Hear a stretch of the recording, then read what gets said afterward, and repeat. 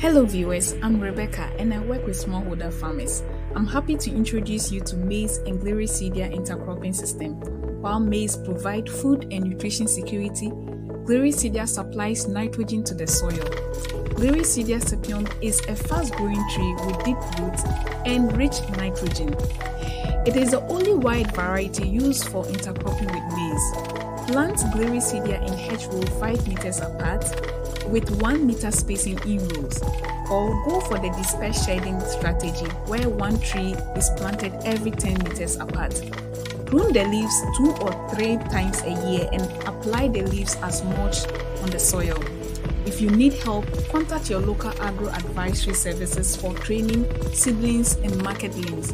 Also join cooperatives to access bulk buyers and organic markets. 2 crops, 1 vision, 0 hunger. Please subscribe to my channel for more interesting videos on agriculture and the food system.